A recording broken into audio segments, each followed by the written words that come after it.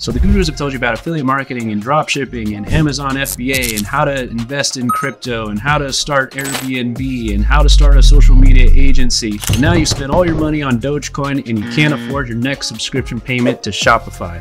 And now they're coming to you again with yet another amazing business opportunity, telling you to start an Onlyfans agency and you will become a bazillionaire in 5 seconds. Well, don't get too excited because here's what you need to know. So in 2020, I was sitting in federal prison. If you want to see that whole story, you can check the pinned comment below. But during that time period, there was of course a new business opportunity that was becoming very, very popular. And that is of course Onlyfans. Now I've always been keen on trying every new business opportunity that presents itself. So when I got out of prison in 2021, my girlfriend was telling me about Onlyfans. Up to this point, I had done businesses in all kinds of categories, ranging from action sports to home improvement to jewelry and meditation and all kinds of different things. And so why not give adult content a try? So she set up an Onlyfans account and I started helping her with her marketing. And to be honest, it's been an awesome business. Over that time, I've helped her become a top 1% creator. And then I also started documenting some of the strategies we were using on my other YouTube channel right here. And at this point, I've worked with dozens of top 1% creators, some of which are doing $10,000 a month. Others are doing, upwards of $70,000, $80,000 per month on OnlyFans. But at the same time, I get, OnlyFans managers and agencies who are trying to, start this OnlyFans agency business. Why? Because there's all these gurus on YouTube telling everybody that they should go out there and start an OnlyFans agency and become a bazillionaire and all this kind of stuff. And the reality is OnlyFans management is not going to work for the large majority of people that try. So if you're thinking about doing OnlyFans management or starting an OnlyFans agency or something like that, here's what you need to know. Now, first and foremost, I try not to be judgmental, but if your profile picture is you with an open, V-neck or button-down shirt showing off your chest and your shiny bling and you got a cigar hanging out your mouth, then basically what you're doing is shouting out to the world that you're a fuckboy e-pimp. And there's nothing more cringy to a top 1% OnlyFans model than a fuckboy e-pimp trying to start an OnlyFans agency so he can look cool in front of his friends. So just don't be that guy, and keep in mind, people that make real money don't fucking dress like that. Now, with that being said, here's how most people perceive the business. Typically what happens is they watch a YouTube video, one of the OnlyFans gurus talking about how you can make $1 bazillion, starting an OnlyFans agency, and it's so easy. You just go out there, get some models and you do the marketing, and they just, they're gonna send you the content and they don't have to do anything. They just send you the content, and then you're gonna take the content, you're gonna automate it, duplicate it, and you're gonna post it on TikTok, and you're gonna post it on Reddit, and you're gonna do this, and you're gonna do that. She's gonna get a bunch of fans and a bunch of traffic, and then you're gonna split the revenue. It's gonna be 50-50, and you're gonna make $100,000 per month super easy. Well, here's the thing. It doesn't fucking work like that at all. Why? Because most of the marketing strategies when it comes to OnlyFans are model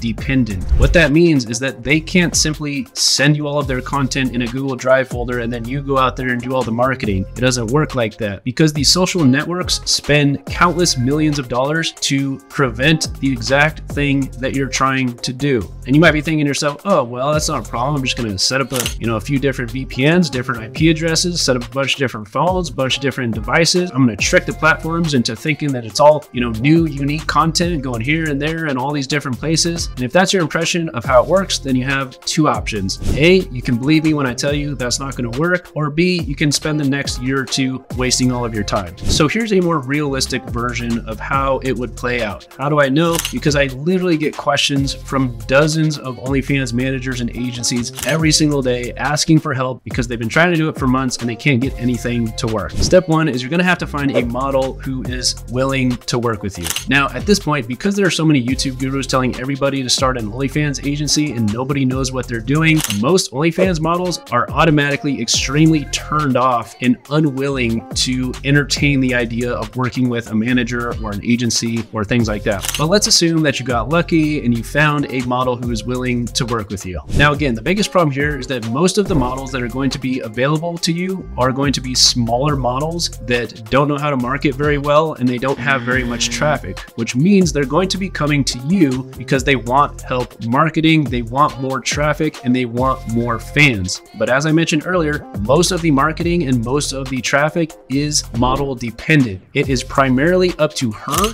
to build a personal brand and become extremely good at social media so that she can generate traffic and fans on her own. There are, of course, certain things that you can do to help supplement traffic with automation and other various strategies. However, the majority of traffic and fans is going to be up to her. So what ends up happening 99% of the time is that a model will hire a manager or an agency with the expectation of getting a lot more traffic and fans. That manager or agency fails to fulfill that expectation because the manager thinks that they're just going to get all the content and do all the marketing and it's going to be super easy. And again, that's not the case at all. So the model ends up becoming very, very angry. So it all ends up crashing and burning 99% of the time. Now, with that being said, if you are lucky enough to find a model who is already doing really well on her own, meaning she already has a personal brand, she's already, pretty big on social media, she already has a lot of traffic, she's already getting a lot of fans, and for whatever reason, she decides to work with you,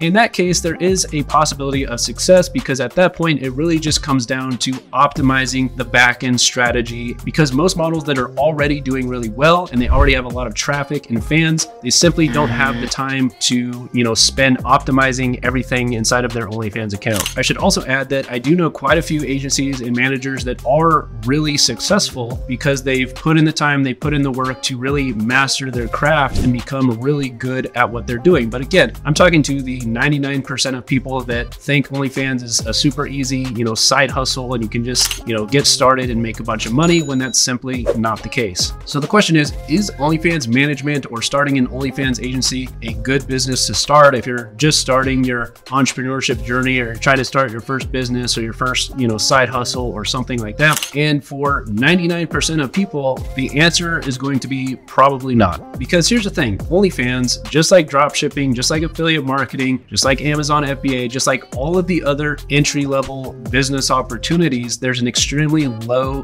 barrier to entry. And when you have an extremely low barrier to entry, you have hundreds of thousands or millions of other people that are trying to do the same exact thing. So if you're not better than millions of other people, if you don't really put in the time and effort to master your craft, it's not going to be an easy way to make money. You might be thinking to yourself, oh, well, I know this girl and she's the best looking girl. She's a, 10 out of 10 and blah, blah, whatever. Trust me when I tell you that looks are not the main factor when it comes to OnlyFans. Now, the reason that it worked for us is because we have a very specific set of circumstances. I happen to have over a decade of marketing experience, and I also happen to have a girlfriend who was interested in doing OnlyFans. We also happen to live together, which means I can be very hands-on with all of the marketing, where when it comes to a lot of managers and agencies, you're trying to work remotely with, models that are in a different part of the country or a different part of the world. And it's very difficult, again, specifically when they're trying to send you content and you're trying to take her content and do the marketing for her. It simply does not work that way. Now, with that being said, if you are in a similar situation as mine, or if you are someone who's trying to start a legitimate business and you are someone who's willing to put in the time, the work, the effort,